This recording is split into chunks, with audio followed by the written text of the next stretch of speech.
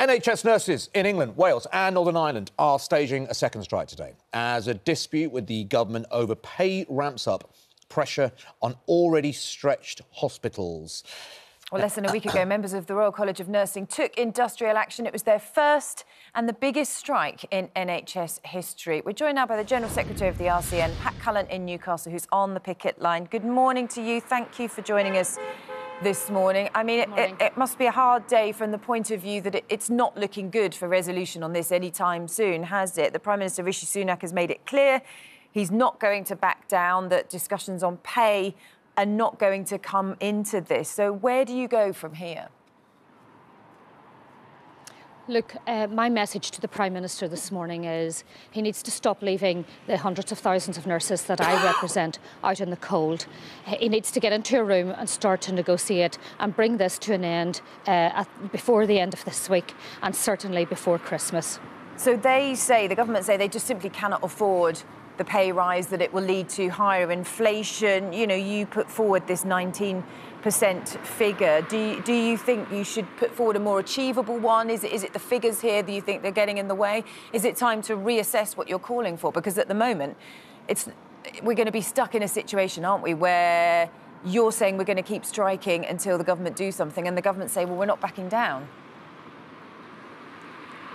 Look, the first thing I would say to the Prime Minister is he cannot not afford to do something to bring the NHS back from the brink. And he can only do that by having the nursing staff that he requires to be able to provide the services for the people of this country. That's the first thing. I've also said time and time again, let's get into a room and start negotiating and let's start talking.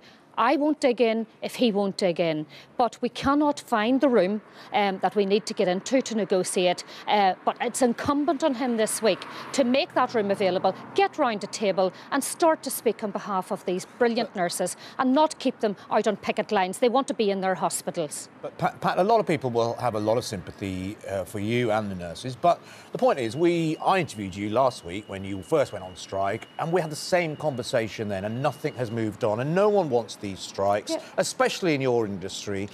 Is there, like Charlotte says, is there a chance that you could come out publicly and say, OK, our position is 12%, 11%, and we are prepared to sit down and speak and have an honest and fair conversation with the Prime Minister, with Steve Barclay, and discuss around that 11, 12% figure? I think a lot of public will be right behind you then. So, well, that is absolutely the right thing to do. And it almost calls the government's bluff, doesn't it?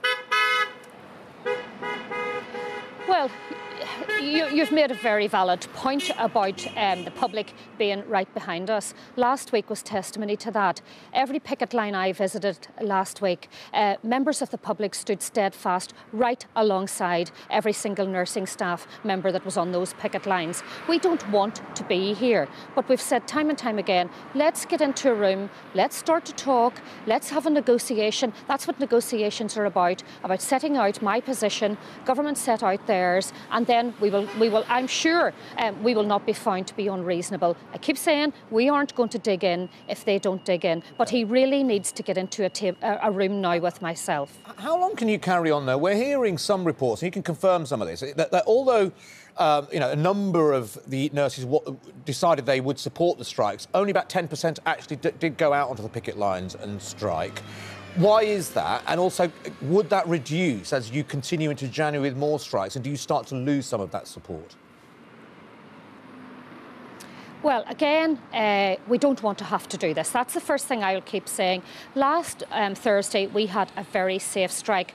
We made sure that, from our perspective, that our patients were continued to be kept safe in the current circumstances. That was really important for those nursing staff that were striking last week. However, if this government continues to give nursing staff the cold shoulders, we will have no option but to increase the number of hospitals and services that will be involved in future industrial action, and that will mean an increase in nursing staff as well.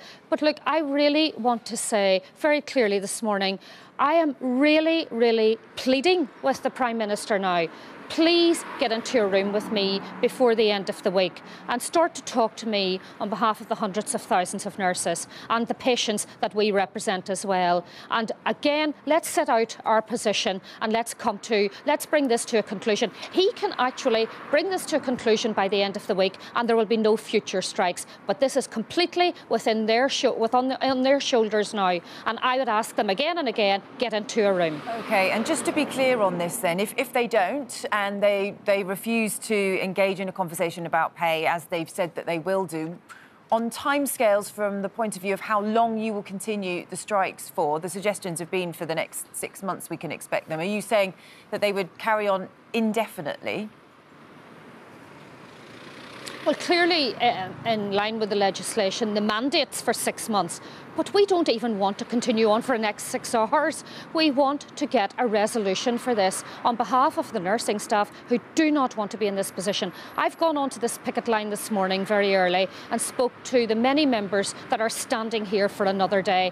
Every single one of them are doing this with a really, really heavy heart. They don't want to be here, but we do need to find a resolution, and it is the Prime Minister that needs to step in here and find this resolution alongside me on behalf of the people of this country and the nursing staff that I represent.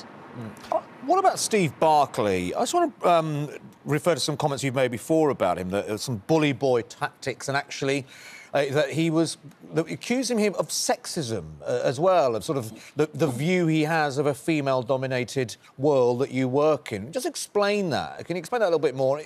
Do you really believe there's something going on there in terms of sexism from the likes of Steve Barclay? Yes, I do believe that. I was brought down to a meeting last week along with a number of my colleagues. And again, as soon as we entered that room, Steve Barclay made it very clear that he wasn't going to negotiate with me on behalf of my members in relation to their pay. There are a whole lot of other reasons why we have drawn those conclusions. For example, deciding that care isn't that important, that he would want to get into a room and negotiate for the 90% female profession that I represent, making suggestions that other people with a few hours training, particularly the military, could come in and take over the role of our highly expert and highly educated nurses with just a few hours training. And I would suggest to him that that would not be something that a nurse would decide they could do with a few hours training, move in and take over from our military. That would not be possible for a nurse to do that. So when you draw conclusions from all of the discussions that we have had, yes, those are conclusions that our nursing staff have come to. OK. Well, listen, we have the Government Minister Grant Shapps coming on later this morning. What would your message be to him? What point would you like to put to him? Because we will be talking to him about the strikes. Well, I would say it's a week now since any member of government has contacted the Royal College of Nursing to sit down with us and speak on behalf of the hundreds of thousands of nurses that I represent. I would plead to Grant Shapps or any of the government ministers that will come out today and speak, instead of coming on the media and discussing and negotiating through the media, get into a room, use their time productively, get into a room with me and start to talk on behalf of those hundreds of thousands of nurses. And again, my last word to them is, we won't dig in if you won't dig in. So let's do that, and let's do it today. I'm available all day today and will be available all the rest of this week. So let's do it. Let's sit down and start negotiations. OK, Pat Cullen there, the General Secretary of the RCN. Thanks very much for joining us this morning.